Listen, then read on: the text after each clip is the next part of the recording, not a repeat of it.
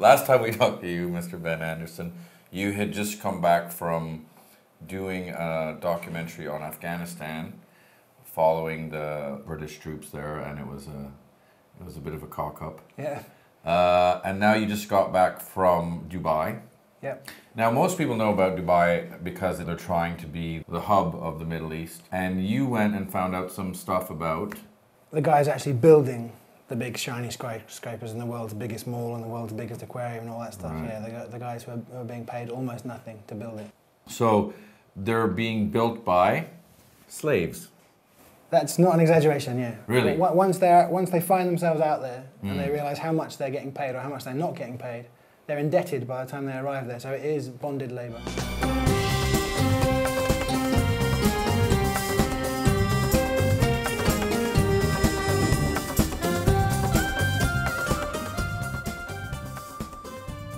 We focused on a lot of Bangladeshi workers. So the local agents approach them in the villages. Say, you've heard about Dubai, you've heard how amazing it is. I can get you a job out there where you get paid £300 a month, which to them is an amazing salary. Pay me £2,000, 200,000 taka, local money. I'll get you out there. It'll take you 6 months, a year to pay off the £2,000. Then you'll start sending loads of money home, and before you know it, you'll be buying your family a shop or a farm or whatever it is. As soon as they land, their passports are taken away. They also then find out they're getting paid between £120 and £160 a month. And this is for 6 days a week, 12 hours a day, and living 8 men to a room, and in what we saw were absolutely squalid conditions. The dream of escaping the dreary British winters and joining the celebs in the sun is one many Brits share. So I pretended to be one of them and signed up for a first group tour that they promised would show me a side of Dubai which simply can't be revealed from a website or newspaper article. The first group sales team were adamant the workers building their projects were treated well.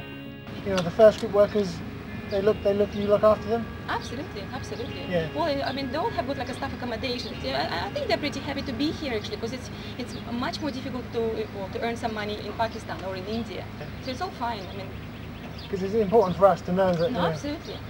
Don't worry, there are no slaves here. So this is what I found interesting about this is the common perception, even when I was there in Dubai, is that, oh, it's good for them. Yeah, you it looks bad to us, but for them, yeah, it looks bad to us, but yeah, it's good for them. And we can't get on site to interview the workers, but we're going to wait until they knock off, follow them back to their labour camp and see what conditions are like on this, which is one of the most high-profile projects in the whole of Dubai. This is pretty much how we worked for over a period of 3 months out there. Sneak in or speak to them before they went into the labour camp, because there's a camp boss at every single gate stopping people going in. You're not allowed to talk to them? No. So we'd try and grab them before they went in and say... What would happen if you get caught? Well, journalists in the past have been imprisoned and been slapped with massive fines out there. First impressions, are, if you didn't know it was a place where workers lived, you'd think it was a place where the machinery was stored. No street lights. You even smell sewage. Just sheets of corrugated iron protecting rows of huts. It looks like a shanty town.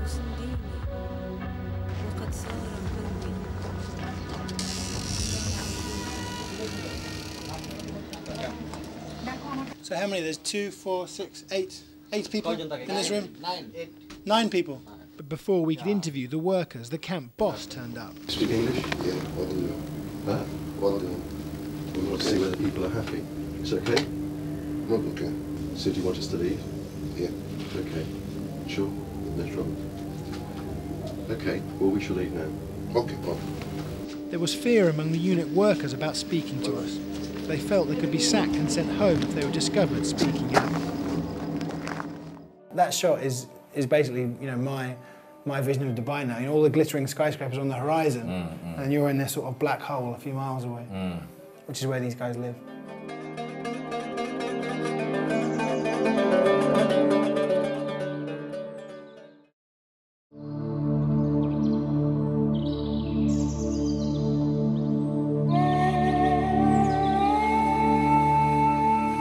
So what are we going to see now? We met an Indian agent who's been sending workers to Dubai for years, making a lot of money.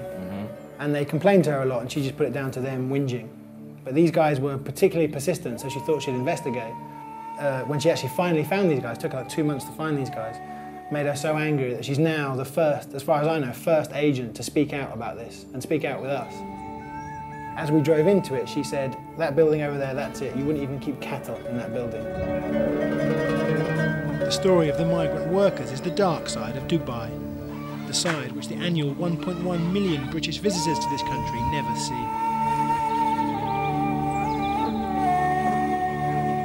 The living conditions are really, really appalling. Almost inhuman conditions they've been living out here. This is their very, very, very basic toilet facilities available to them. That's the toilet. 2 toilets and 1 shower unit for 45 people. Right now I seriously wish the world would wake up and look beyond the glitter to the actual darkness which is there behind. I seriously don't think there is a lot of moral consciousness amongst the employers over here. And I would not say just 1 or 2 companies. Most of the companies have absolutely no regard for the human life or the human element of this job that is involved over here. Absolutely no regard, no. You see they're building a fire there. There is a hob in the building, but there's no gas. The company don't supply them with gas. So they just build themselves a fire out in the backyard, and that's how they cook for all 45 men. So they don't have water, they don't have cooking facilities? No, they're completely independent. Whatever they get, they scrape together themselves. Yeah, I mean, we spoke to guys who said all month they eat bread, rice, potatoes, that's all they eat. And I said, you know, what about meat or fish? Don't you ever eat meat or fish? They said 2 or 3 times a month they can eat meat or fish. And we went into one kitchen and we saw the guys cooking, you know, their luxury portion of fish for the month, and it was like 4 guppies. I mean, 4 fish like this big. That was all it was. They are easy prey for recruitment agents in their home countries who charge them huge fees just for the privilege of working in Dubai. On average, they pay around £2,000, a sum of money so high that they have to take out loans or sell family land to pay it. Yeah, there are an estimated 3 million of these workers in the Arab Emirates, United Arab Emirates. So if they're paying £2,000 each, that's, you know, some serious money. What's that for? It's called a visa fee, and it's supposed to cover the visa and the flight, which of course is much less than £2,000. But that's what it's called, is the visa fee. It's just a fee for the agent to arrange the privilege of being able to go and work in this paradise. And is there actually a visa fee that you have to pay the government? It's illegal for the company or its representatives to charge the workers for the visa or the transport. There would be a contract signed in the host state, and he would then be flown to Dubai. On arrival in Dubai, that contract would effectively be ripped up. He would be paid sometimes half of what the intended salary was, and his passport would also be confiscated. The Scottish guy is very interesting. Almas, the Indian agent, was so outraged by what she found when she found these workers that she wrote to everybody she could think of. I mean, obviously everyone in the Dubai government, but Amnesty International, Human Rights, everybody. Nobody replied. He's the only person that replied. He used to work for an oil company in Abu Dhabi and was so outraged by what he saw, you know, being done to the workers that he's now set up an NGO called Mafi Wasta. And he was the only one that replied to Almas. Wow. So nobody cares?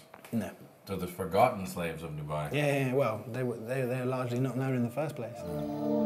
These men were shunted from camp to camp before ending up here either jobless or forced to serve out their contracts. The families they left behind do not receive any money from them. There is no get-out clause. Even if their passports were returned to them, they couldn't afford to go home. They're trapped. Basically, yes, you can say they are in kind of a bondage to the company for the span of the contract that they are here. Isn't holding passports supposed to be Illegally, illegal? yes, there are a lot of things which are supposed to be illegal, but they still happen here, and it's very regular. That happens very often. There are some laws in place. For example, there was a law introduced recently where if the temperature goes above 50 degrees, I think it is, the workers are supposed to, you know, down tools and rest until it gets cooler. So as a result, the temperature never went above 50 degrees. How can it not go above? Well, officially, it never went above 50 degrees. I mean, it did go above 50 degrees, but according to official records, it never went above 50 degrees. So workers never stopped working. There is nothing for me. I borrowed from other people to buy food. It's been 5 months he has not paid me at all. I have begged for food or remained hungry. Somehow or other, I am surviving. My wife and children tell me to send some money or come back. Where will I go?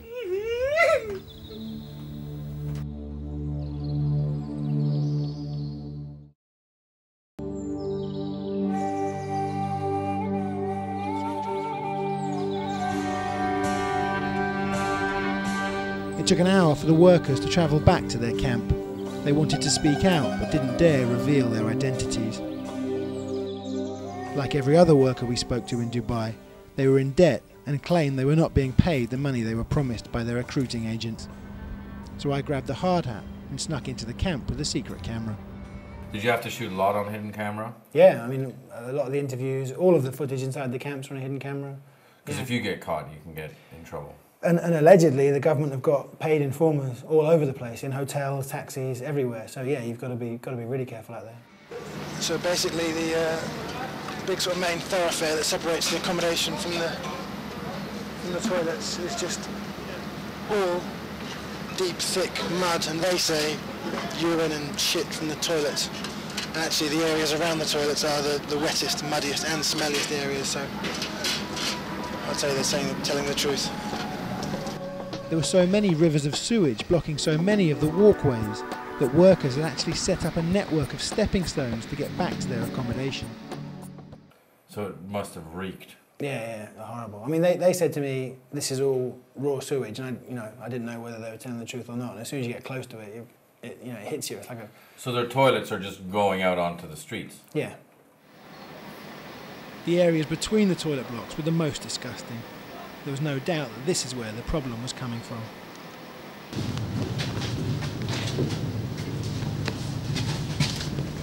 I don't know if the water works, but they can't flush it away after they've used the toilet.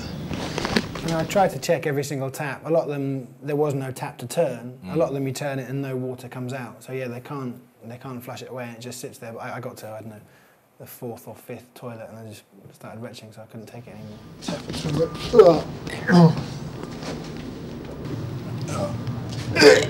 And you're not a squeamish guy. I mean, you've been to Afghanistan, you've been to the Congo, you've been to all the bad places on Earth. Yeah, worked as an undertaker with dead bodies. Worked as an undertaker, and so this is going to be pretty bad. And the workers I spoke to that night said this is good compared to how it has been. Wow. In a statement, the company blamed the workers, saying their standards of cleanliness and hygiene are not up to your or our standards.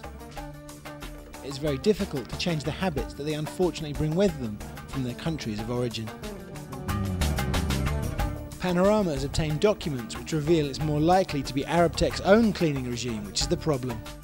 A day before I'd filmed in the camp toilets in January, the Dubai authorities warned Arabtech about insufficient cleaning of toilets.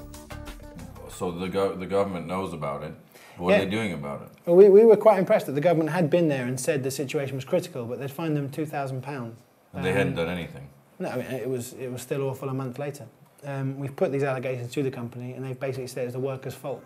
Trade unions and collective bargaining are illegal in Dubai, and with the companies themselves now suffering because of the international financial crisis, the consequences of complaining are worse than ever before.